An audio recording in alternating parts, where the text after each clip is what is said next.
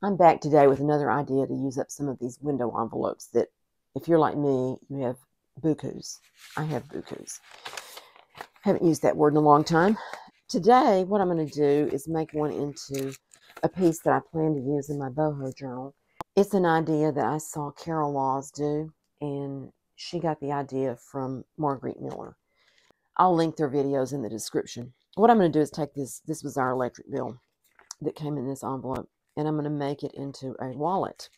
And I went ahead and did the stenciling on the back, because, that takes a little while and shakes the table and all that business. But what I have is I used this die right here to cut in a mosquito control piece of junk mail. It kind of has a plastic finish on it, and made a stencil is what I did. This set of dies cuts the image through the paper so that, like, you basically have a stencil is what you have. But it's also neat to just have that design on your paper too. Anyway, I did the back already, and I'm going to do the inside also with this. And I'm going to put a pocket on here, so I may not have to do all of that. I'm using pine needles distress oxide because I like this green. So I'm going to put some of this across the top of this. I'm going to have to be careful around the window. I don't want to put the ink on the plastic. I probably can wipe it off okay, though. So let's just add some here.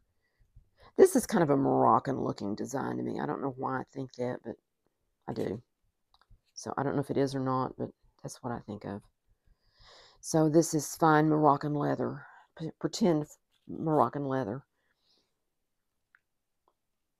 I think that was Corinthian leather, maybe. So anyway, this is Moroccan. And it doesn't have to be perfect. I'm going to add a pocket on this side of the page. So it just needs to be a little bit of design on the inside. Cover up some of the letters, the wording. And I sincerely hope that I'm not shaking the camera with this.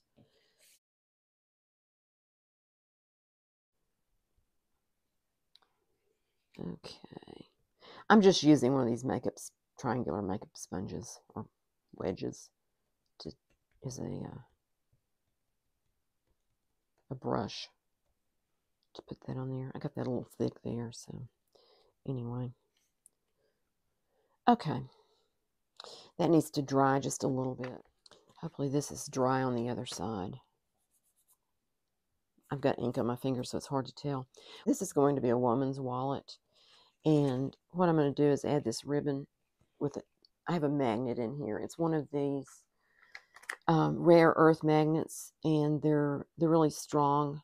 They're 5/16 inch in diameter and 5/64 inch thick.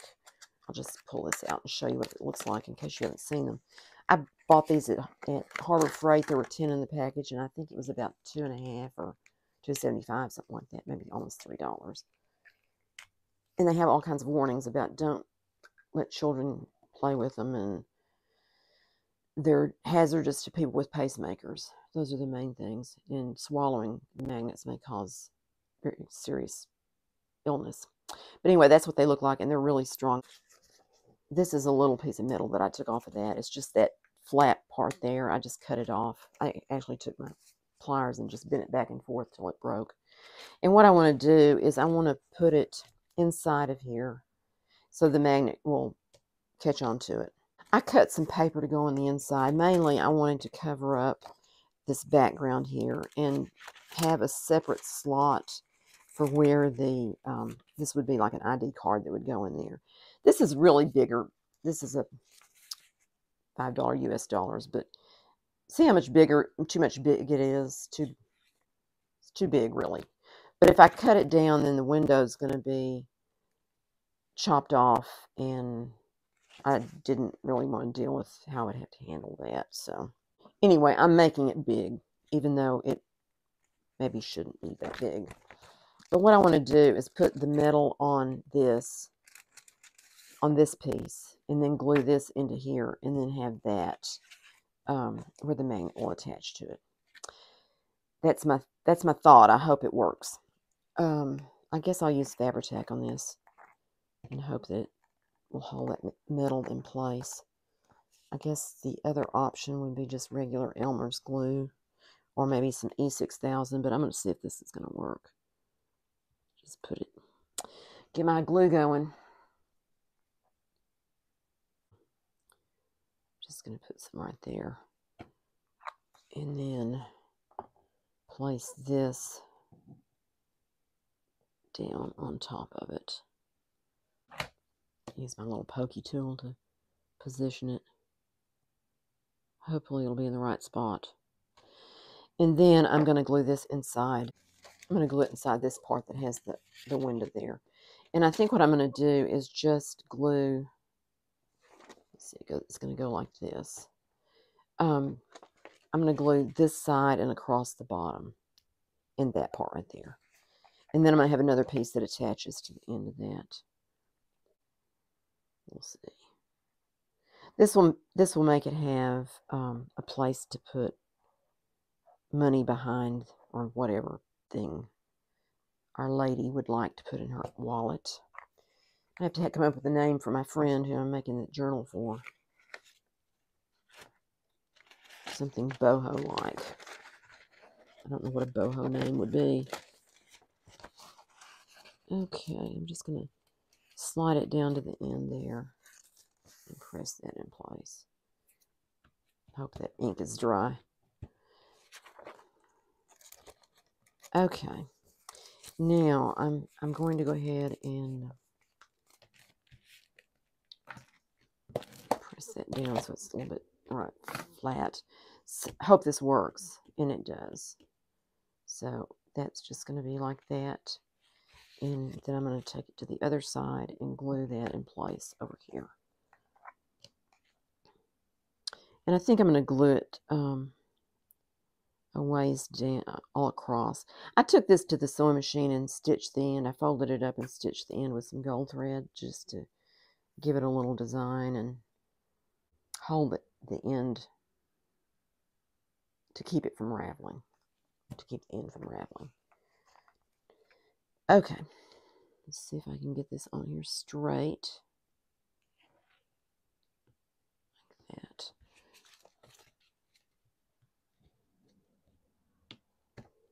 Hopefully that will hold tight enough. Like that. Scoot that up a little bit. Okay, so that's the basic idea there. This edge is not real pretty because the flap was glued down. So I don't know if I'm going to do anything special to that or not. But anyway, so that is the pocket for an ID card to go in there. And then I thought I'd put this piece down here.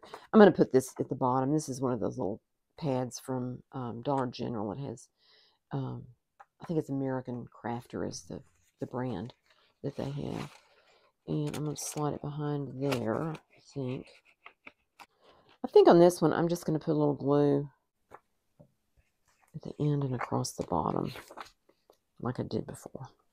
I thought it was a great idea to make a wallet out of one of these window envelopes because it makes the perfect place to put your ID or whatever you want to stick in there. Okay. Put this down behind here.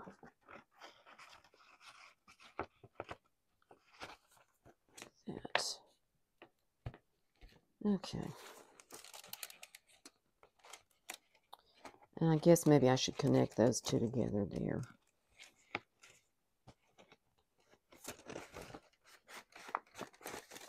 Oh, it's always so much fun working with glue in tight spaces.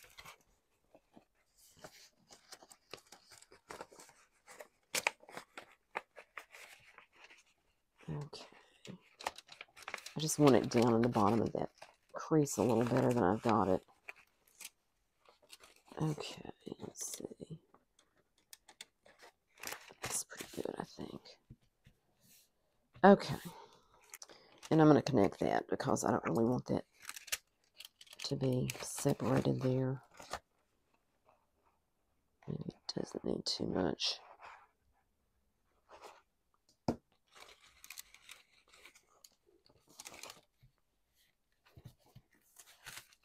Okay. But that's basically the wallet. But I thought we would make a pocket to go on this side.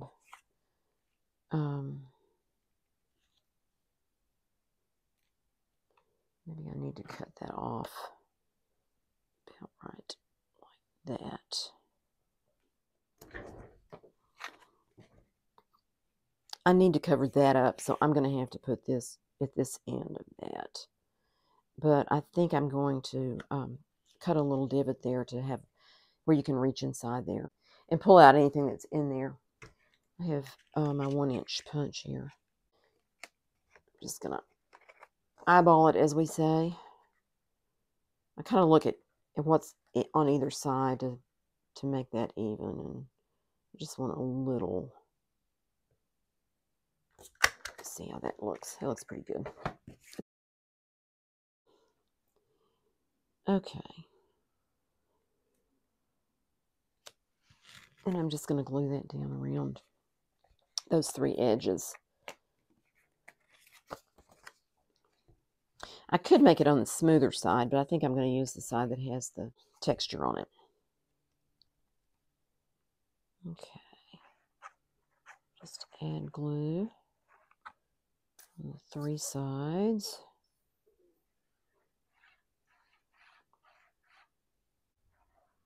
I think my glue is getting a little tired. Okay. Just put that down like that.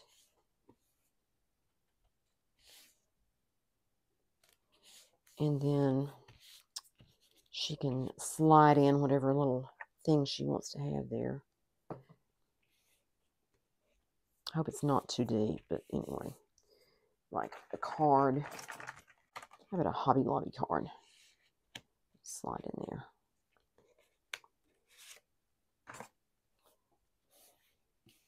But I'm thinking that she's from a different time period, and Hobby Lobby maybe didn't even exist when she was.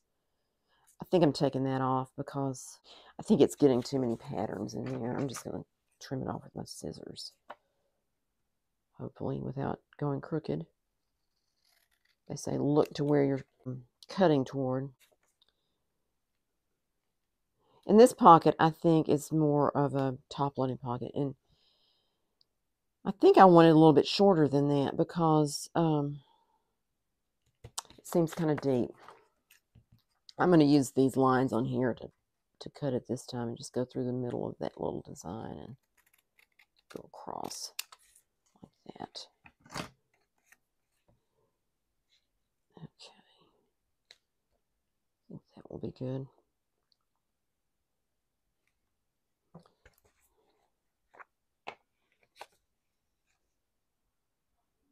I'm going to be a little bit messy on the inside. Hopefully it won't show on the outside. Okay.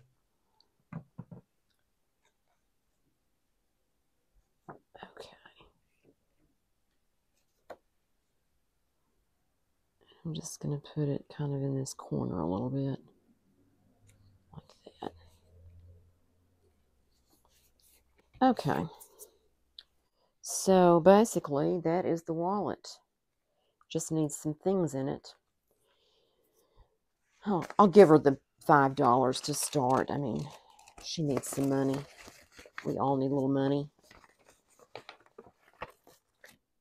And here's a stamp. It's an airmail stamp, 5 cents, which tells you something right there that it's very old. Put that in there. I want to make an ID card to go in there.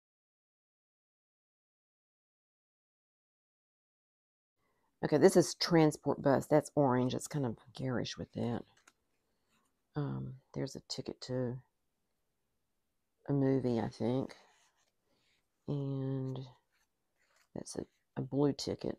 That works. She can have that. Oops. Stamp is going down inside.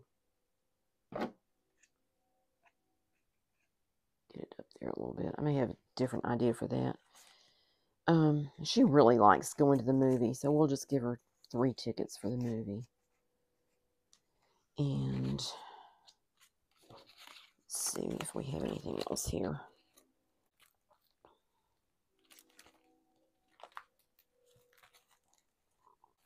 I have lots of stamps over here. These are all canceled for the most part. So I had other things written down that you could put in the wallet. Picture of her sweetheart,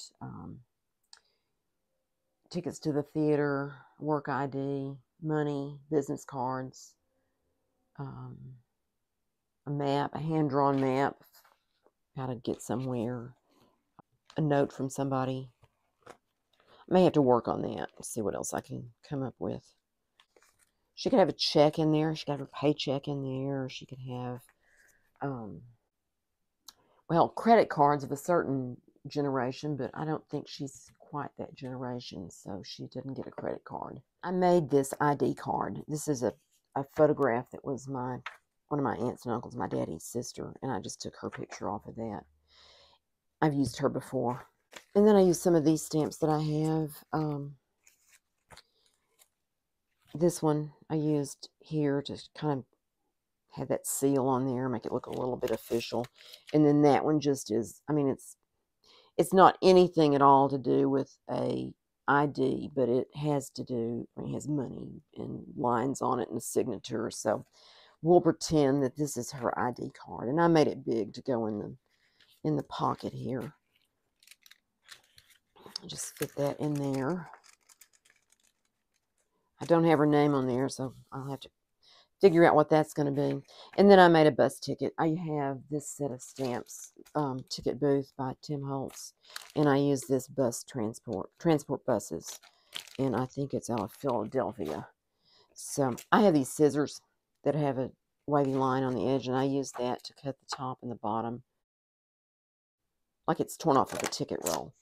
And then I'm just going to take my scissors and cut down the side here and hope I get it straight.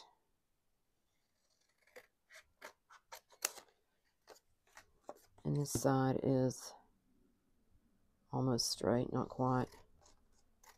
It doesn't really matter too much.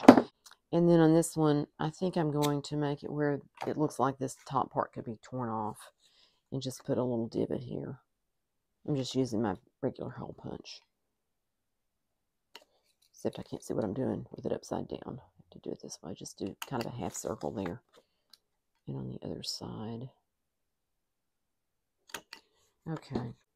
You could, if you wanted to, just punch some holes and, you know, like she's taking this train or the bus at this time, and she could still use it at other times, or however it was set up. And I'm just going to use a little bit. This is vintage photo on this little thread spool with a felt tip on it. Just make this a little bit grungy.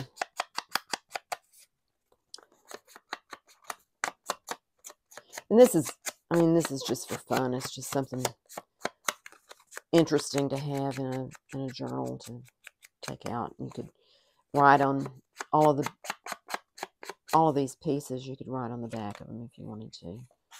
So more journaling space. And I'm just going to slide this one down in here like that. Now that looks better with a little bit more things in her wallet. Smooth that up just a little bit like that.